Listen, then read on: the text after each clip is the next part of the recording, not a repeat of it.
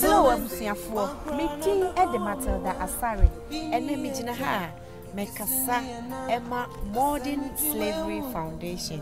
Modern Slavery Foundation eye adwumako bia ensha baase ne mom etu ne ho asi hose ebekasa afa child trafficking ni na ekwan a yebefa so a yebesi anan abusuafo child trafficking eye enkwara ho dweti emofra ho dweti eye ade bia enkoso omanyu Yo, follow Daniels. My name is Nkansa.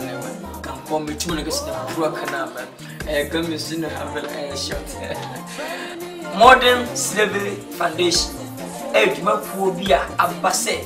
Able to am a flat edudias. Yet child traffic. Now, mainly when Elko Nkansa, you support say you to us.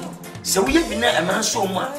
A man will be descending and because Millie Imagine Sankel for me. I can make a star. I'm in the painting. See, young torment in the name of Shami. When my friend Dutch, I will turn. When in the way, if a man Edani. Timely will be Jina and Mammy Sasso.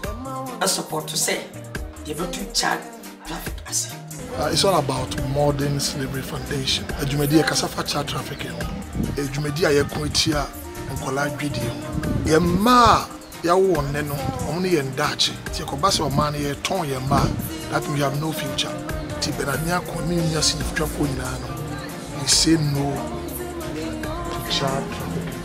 Hello abusuafo Didi Ellen White I'm an actress, Ghanaian actress. Mikasama Child Slavery Foundation. Stop child trafficking and let's save Ghana. Yo abusuafo wa wani tua ade a ohuye e stop child labor yenkura na ye ton wo mu no ye momodina se ibejai ye de ahokire ene sebe ne marketing kiti bi ne ye ton ye ma amoma kwa kosom esom na omo kosom no enye som papa bia nso no mo kwa kosom enu ntina sinifo ye nyina ya kan bom se no ye betena se na ye tututu Ghana fo nyina afo na se ahokire ba nyankopon na ma ahotoba obi ba fa obama me ne nkotena